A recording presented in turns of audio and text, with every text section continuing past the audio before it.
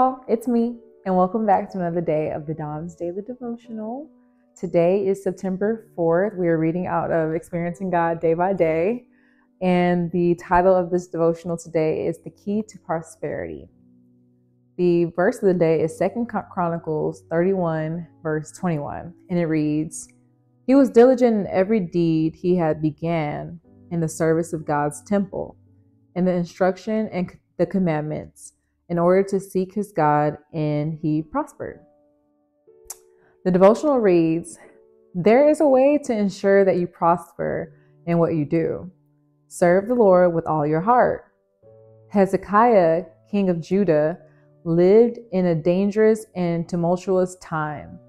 He faced powerful enemies. Idolatry was the popular religion of the day. His parents had rejected God and encouraged people to worship other gods, as seen in 2 Chronicles verse 28. Hezekiah had the opportunity to reject God as well, yet he chose to serve God with all of his heart. He did everything in his power to promote worship of the true God. He diligently followed God's commandments. As a result of Hezekiah's determination to serve God, God blessed him. Hezekiah thrived in an unsettled time because he had resolved to follow God despite popular opinion.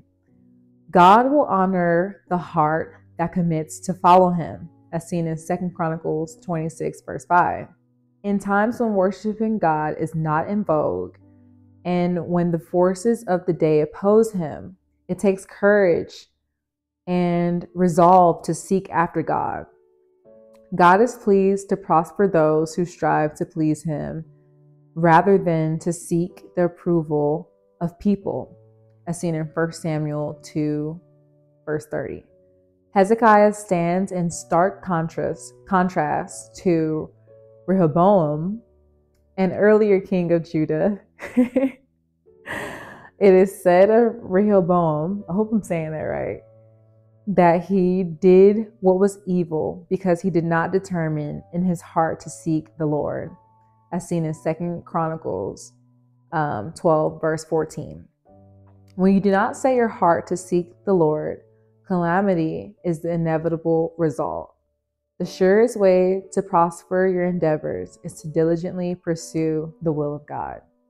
I said a couple days ago, seek to have God's hand in everything, and sooner than later, you'll see God's hand in everything. And you want God's hand up in that everything, just in case you didn't know. Okay, I hope you have a wonderful day today, and I hope you share this video. I'll see you tomorrow. Bye.